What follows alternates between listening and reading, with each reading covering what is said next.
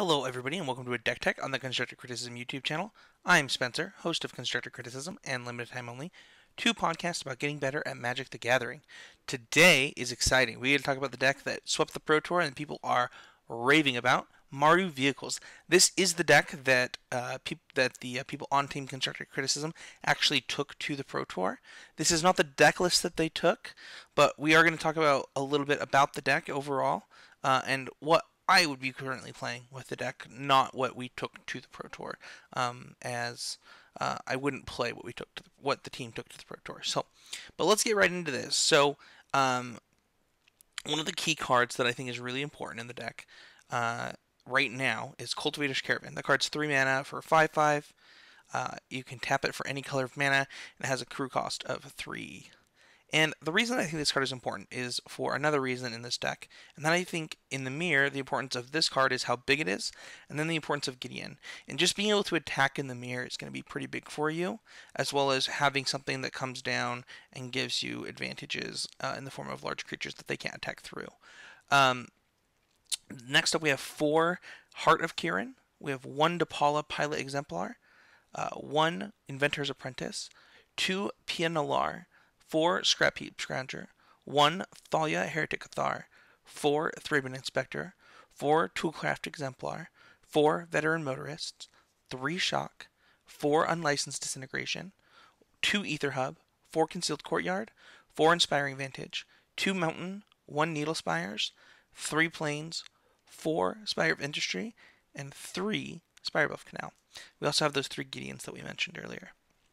Now, a few things about this deck. You'll notice that there's 23 lands over 21 or 22. One of the reasons for that is we just want to play more Gideons right now. I think that the decks that did the best at the Pro Tour were all playing Gideon. And that's really important. One of the things that we didn't do as a team is we didn't play Gideon. It was not something that was high on our list. We played a deck with Maindeck, Metallic Rebuke instead, and Maindeck Fatal Push. I keep saying I did not go to the Pro Tour, but the team played that. And honestly, I think it was definitely a mistake, and I think that Gideon is a huge part of winning the mirror match by making your creatures bigger than your opponents. And also just this really resilient threat to some of the sweepers that people might be playing. One of the key cards we'll talk about here is Heart of Kiran. Having Gideon in your deck, making a guy or plussing Gideon, minusing Gideon to crew Heart of Kiran, and just getting huge attacks in is pretty big, and I think that playing for Heart of Kiran, that you just want some number of Gideon. Next up, you'll see that we have a couple of 1-ofs in the deck in the form of 1 Depala, 1 Inventor's Apprentice, and 1 Thalia. Now, a few things. I actually do wish that there was room to play another Inventor's Apprentice, but I think that you just can't afford to. I could see cutting Depala for that Inventor's Apprentice if you just want to be a little bit faster. But Depala does that similar thing that we talked about with Gideon, where she just makes your guys big enough to do other things. Both Toolcraft Exemplar and Veteran Motorist are dwarves, as well as just your vehicles. If you have a 6/6 or even a 7/7 Cultivator's Caravan, if you were crewing it with a Veteran Motorist with a Depala in play, it's just this thing that's huge. It's just this massive threat that's 1/3 of their life total and stuff like that. So it's just, I think that Depala does a lot in the deck. Also, lets you try and gain a little bit of card advantage late in the game, things like that. So I think the card overall just does the right job for what you need in the deck, enough to merit that 1-of. So for that reason, that's why you have the 1-of Inventor's Apprentice. Thalia is one that lots of people had 2-ofs, even some people some people just had the 1-ofs, but I think that it's an important part of the deck. It does enough in the format between interacting with the combo as well as crewing your vehicles, and has first strikes that it might be something that you just want. So I think it's pretty important to have in the deck. You notice that we have shocks instead of fatal pushes and unlicensed disintegration. We have 4 of those. Shock is just this huge tempo play all the time. It could be that in the format you could want Fatal Push, but your mana is better if you're playing Shock, and you have Unlicensed Disintegration as a catch-all instead. And also, you can finish them off with Shock, which is one of the reasons to have that in the main deck. So that's pretty important. The mana got a lot better in this deck with Spire of Industry, something that we noticed as a team. You just get, it's just it's like a really, really good City of Brass. It's just really good. So for that reason, it just made the deck's mana a lot better. You know, we only have 3 Spirebluff Canals in the main because we don't have any blue cards in the main, but we do have blue cards on the board, and that's what we'll go to now. We have a sideboard of 1 Skysovereign Consul Flagship, 2 Ceremonious Rejection, 3 Fatal Push, 3 Metallic Rebuke, 1 Spirebluff Canal, 2 Chandra Porch of Defiance. That's a great name for a card. Somebody should make that. Chandra Torch of Defiance, 1 Fumigate, and 2 Release the Gremlins.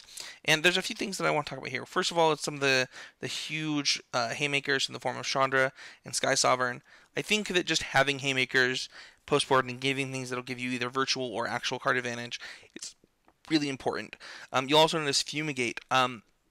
One thing that we saw a few times on coverage was just the power of Fumigate against the green-black decks. I think that even a deck like this can really leverage that, because as you're playing your vehicles out and they're removing your guys, you can just Fumigate and then really push ahead. And it's pretty important, especially when you consider that against those decks you'll be bringing in like things like Chandra and Skysovereign, and the way you'll win is through those cards and Gideon. So that's a pretty important deal. We have that 1 of Spirebluff Canal. That is for when we're going bigger and when we're bringing in Metallic Rebuke just to have enough blue sources. Metallic Rebuke instead of negate is really important. I think that this card is just great in this deck. You know, we had Team Channel Fireball Ice play it. We actually played it in the main for our team at the Pro Tour. It's just a perfect addition to the deck and something that the deck really likes. You know, when you're as fast as this deck is, that counter, unless they pay 3, is usually just good enough to be, you know, Mana Leak. And Mana Leak's just a broken Magic card in Standard, so it's really good. Release the Gremlins is a new addition to the sideboard. This card is Manic Vandal with Upside, which is already a playable sideboard card in multiple decks, and I think this card is just pure upside and huge addition. Letting you get rid of multiple artifacts at once is really going to keep artifacts in check a little bit better in this format. So Release Gremlins, even in the mirror matches, it's pretty decent. That is it for this deck and the main deck and the way that we would build it, or I would build it right now. Let us know if you have any questions. Leave a comment. Don't forget to subscribe on the YouTube channel. You can also go support this content by going to patreon.com/ccmtg, and we will see you guys all next time.